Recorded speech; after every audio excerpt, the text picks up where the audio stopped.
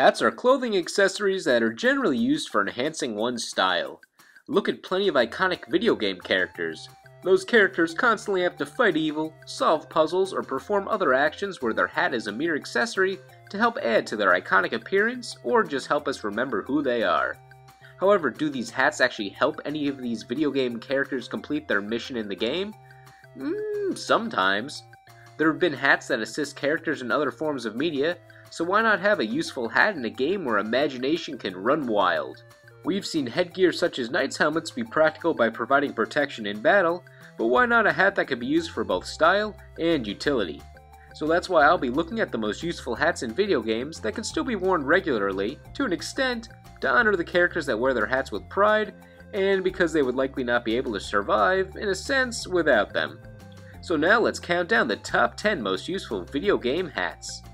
Number 10 is Barbara's helmet from Rayman Legends. Now this is a helmet which is generally used to protect the head rather than make a fashion statement.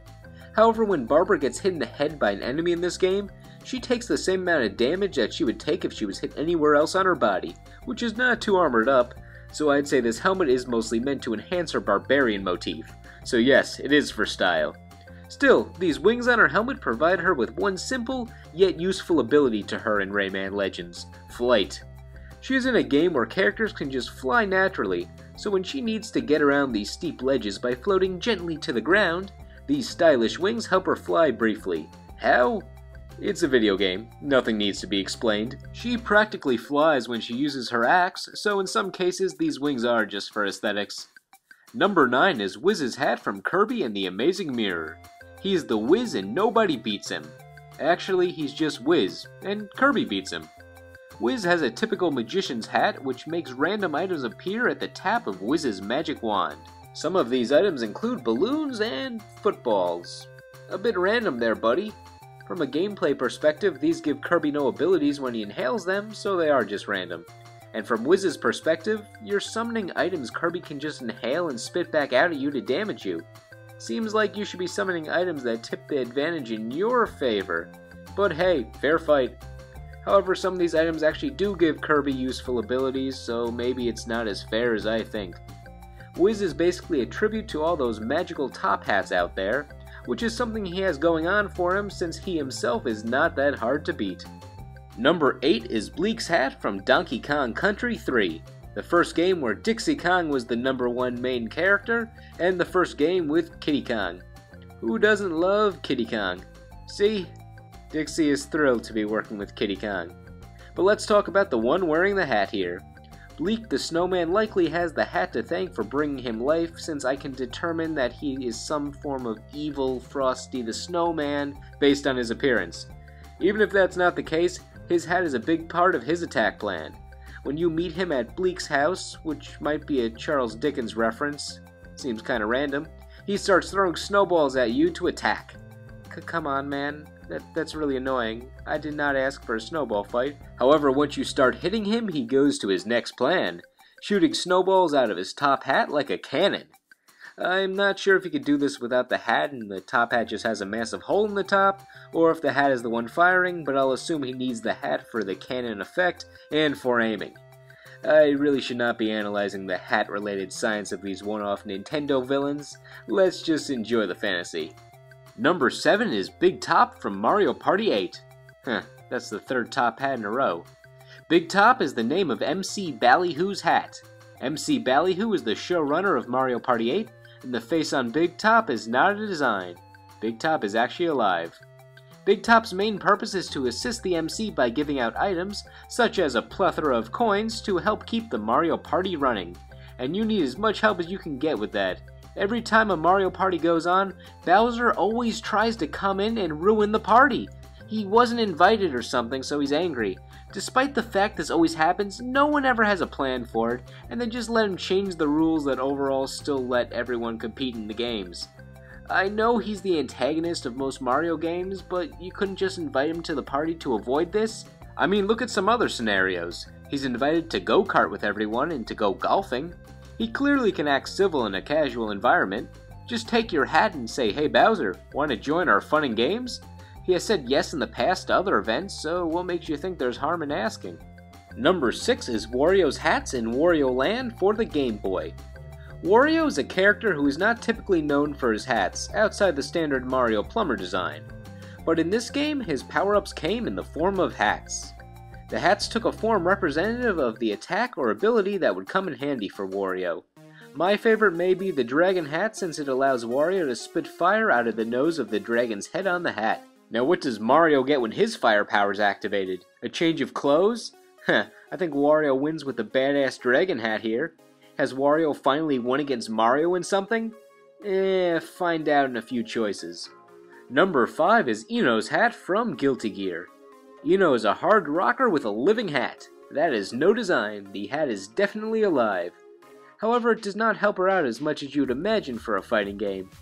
The hat looks like it has a few tricks up its figurative sleeve, mostly this undefined sorcery ball of green from its swirly dimension mouth.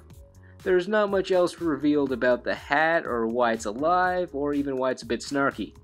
Since she summons random items related to sorcery and rock music, the hat may have part in how she summons these items, however that is very presumptuous. Number 4 is Mario's various hats. Sorry, Wario. Mario did not typically see a change in hats when getting power-ups before Super Mario 64, where his power-ups primarily came in hat form. Look at the game box, they're advertising to you that you get a flying hat up front. There are 3 caps in this game that give Mario power-ups. The first one allows you to fly, as I just mentioned. The second one is the metal cap, which makes Mario metal, and the third one is the vanish cap, which makes Mario vanish. Not really, I can't get lazy with the description here. It actually allows Mario to phase through walls. However, there's a secret other reason why Mario's hat is useful and all-powerful. According to Toad in the DS version of Super Mario 64, if Mario loses his hat, he'll only have bad luck. Without Mario's hat, his life goes into a downward spiral, all because he is missing his headpiece. If that's the case, why'd you start wearing his hat, Toad? If you knew it was going to have such a bad effect on his life, why'd you do it? How would you like it if someone took your hat and started wearing it, even though that might actually just be part of your head, since the late 80s, early 90s Mario cartoon has a lot of non-canon factors. What are you doing? Give him back his hat already! Number 3 is Eslo from Legend of Zelda, the Minish Cap. In this game, Link, Sans hat, finds a living hat named Eslo that becomes his hat. This hat has the ability to shrink Link at specific locations with a magic spell to the size of the Minish race, who are very, very tiny.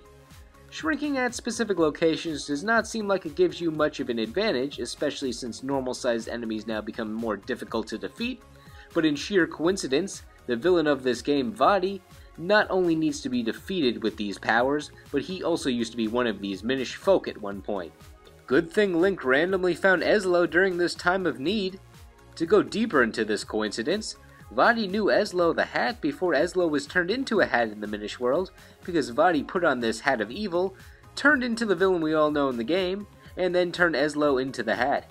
Even more coincidental is that the hat is a perfect fit for Toon Link, that's Eslo the hat to be more specific, and is the same shade of green as the rest of Link's outfit. How could this all happen at the same time? It's like a sitcom. And why does Eslo as a hat look like a duck? He was a wise old looking wizard before he was turned into a hat. It seems like really specific dark magic to turn someone into a duck hat.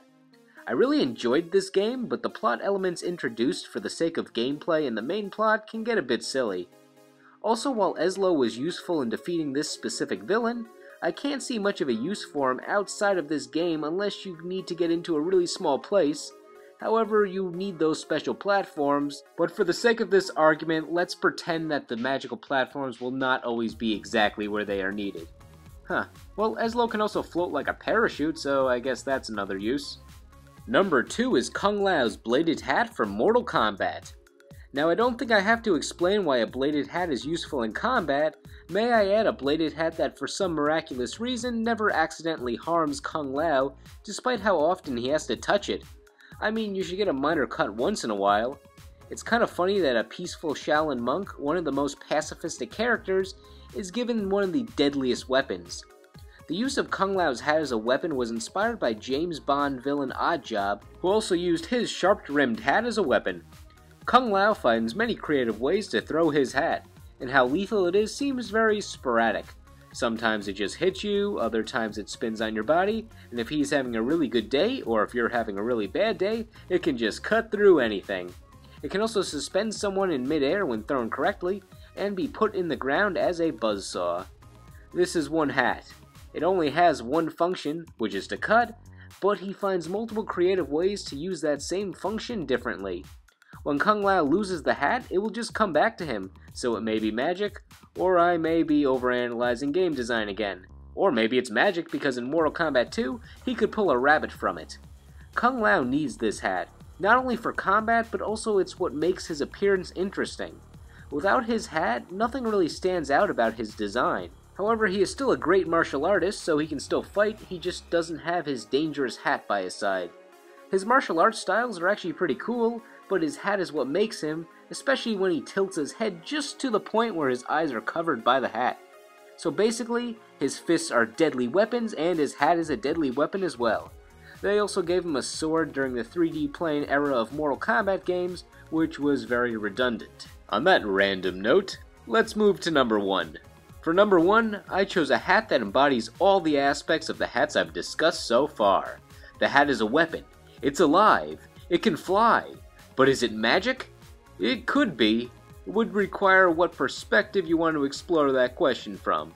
Number 1 is Vice Versa, Cerebella's hat from Skullgirls. Cerebella is the only known person who can use Vice Versa, the living weapon hat. However, this is not what I would consider a weapon per se. It's more of a muscular assistant in the form of a hat that can do your fighting for you if you need it to. And since Skullgirls is a fighting game, yeah, you need it to.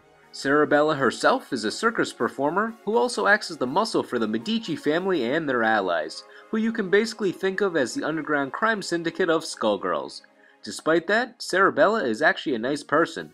She doesn't exactly realize she's helping the wrong side. I mean, she kinda does, but I won't spoil the whole story. She's just gotta think. Vice Versa and Cerebella have a mental connection that allows them to work as a team without needing to physically or verbally communicate.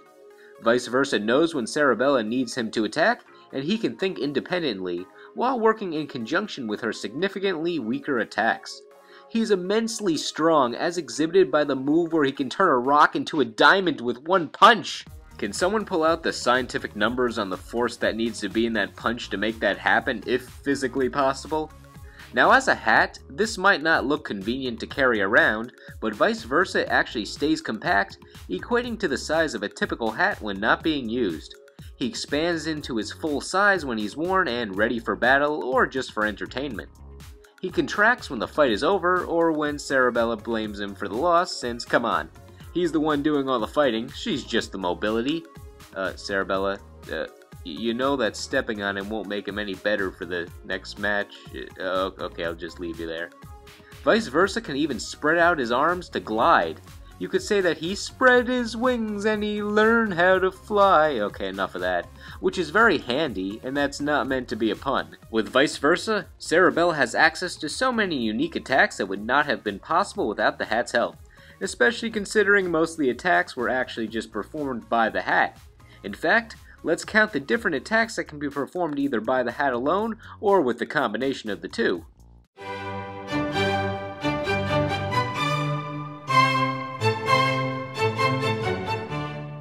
Alright, this is actually going to take longer than I thought if I do it this way, so let's just stop it here and say they have 18 plus attacks. But this game's only rated T for T. Alright, you get out of here. So with the power of this muscle hat that can still be worn as your typical hat, Cerebella's hat Vice Versa cements himself as the #1 most useful hat in video games on this list. Are there any hats in video games that are quite useful that I missed talking about? Let me know. Thank you all for watching, and I'll see you in the next video.